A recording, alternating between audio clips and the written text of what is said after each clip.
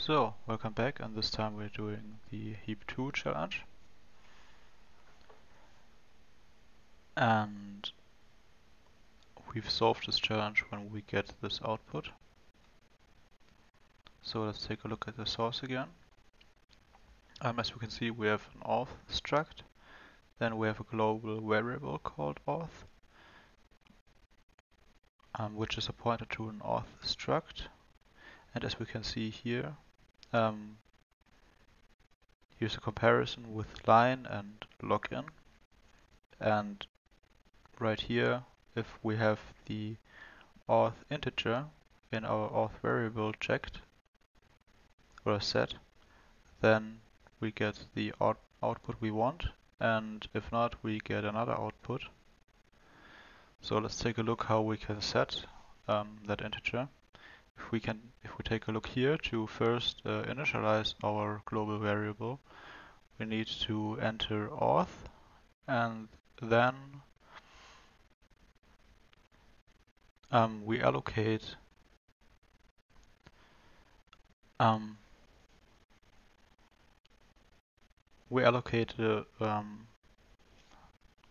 bytes on the heap, and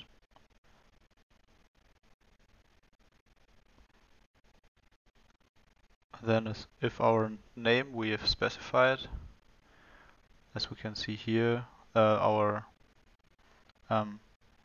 command line input gets read into a line, into right here. And if our string length is less than 31, then we copy our name into our auth name right here. So because of the string length comparison right here, we can't overflow it easily. But I've noticed that we allocate only 8 bytes right here, which is just the pointer to a struct auth right here, which is normally just 4 bytes plus there must be some padding, I guess.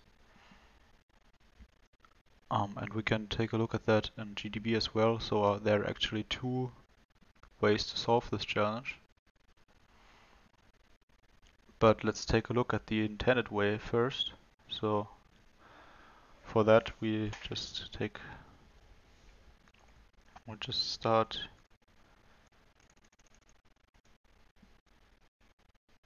the heap2 binary. And as we can see, auth is null and also service is null. And as we can see right here, we can free our pointer to the global variable auth again right there when we provide reset. So let's do auth test. And as we can see, we've allocated some space. And let's reset it again. And as we can see, we still keep that pointer even though we have freed that memory again. So we have a use after free vulnerability right there.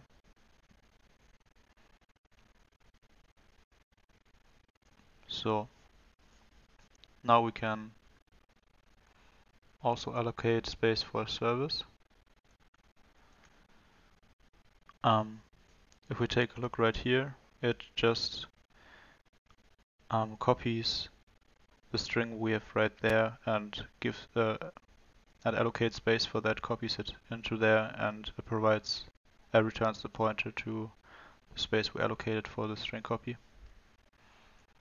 And if we take a look right here, it allocated the same pointer, so we can now do that over and over again to override things in the auth struct. So we just do that again. And let's do it another time, just to overwrite more things. And now let's see if we can log in. And as we can see, we've logged in already. And that would be the way to solve it with the use of the free vulnerability, but we actually don't have to do that.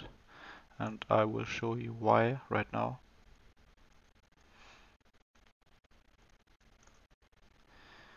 So let's set a breakpoint just at the main. And that should break every loop, I guess. And let's run it. Now, auth. Let's call it test again, just for simplicity.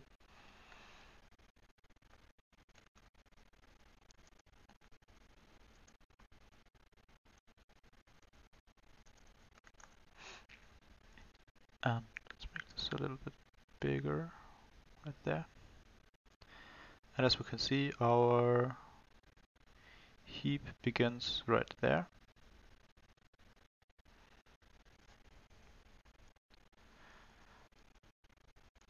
So let's inspect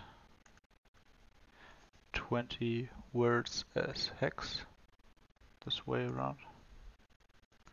Oh, I'm sorry. So right there we can see the size of the allocated chunk. And as we can see, that is way too less to contain the information of the struct, because the name alone has 32 bytes. And what happened here is, here the size of auth doesn't refer to the struct auth, but it refers to the pointer, and that's only 4 bytes. So we have 4 bytes plus 4 bytes of padding, and 11 is only here because we have 8 bytes of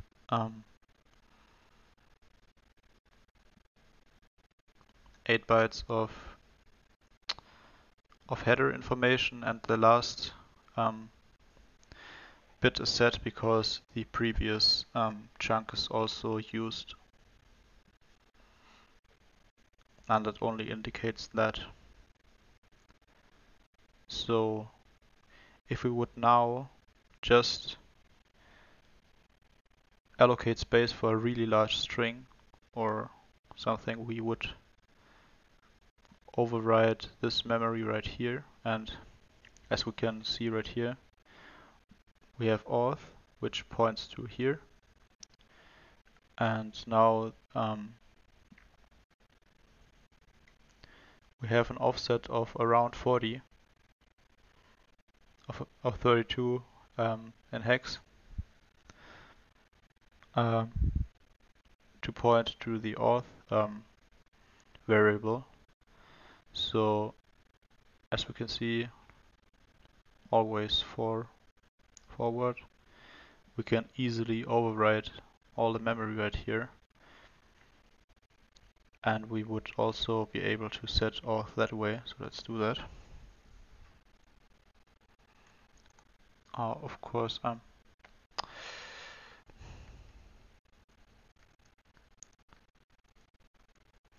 I did enter that into the GDB terminal, which is, of course, it didn't work. So continue again, then log in. And as we can see, we've solved it that way as well. So yeah, if you don't mess up, that's really easy. Yeah, thanks for watching again. So yeah, see you next time.